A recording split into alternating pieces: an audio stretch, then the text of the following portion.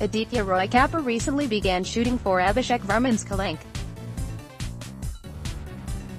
The film, which is a period drama, stars Varun Dhawan, Alia Bhatt, Sanjay Dutt, Madhuri Dixit, Sonakshi Sinha along with Adi, and the team has been shooting it in Mumbai for almost a month now.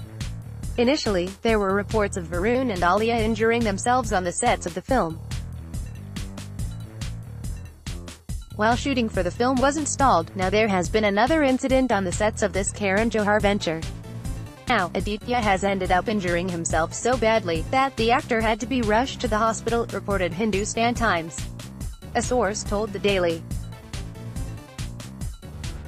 Shooting for Kalank was happening in the film city, Mumbai, and Aditya, while shooting an intense action scene, somehow lost his grip and slipped. He hurt his jaw and broke a tooth and was immediately taken to the hospital. The doctor has suggested that the rest for at least 6 to 7 days. Depending on how soon he recovers, it will be decided when he can resume shooting. Talking about Varun and Alia injuring themselves, the source added, "Something is wrong, as one after another, actors of the film are meeting with accidents since the shoot began, in April this year. Given the back-to-back incidents, the makers have decided to take extra precaution on the sets. We really hope Aditya recovers soon."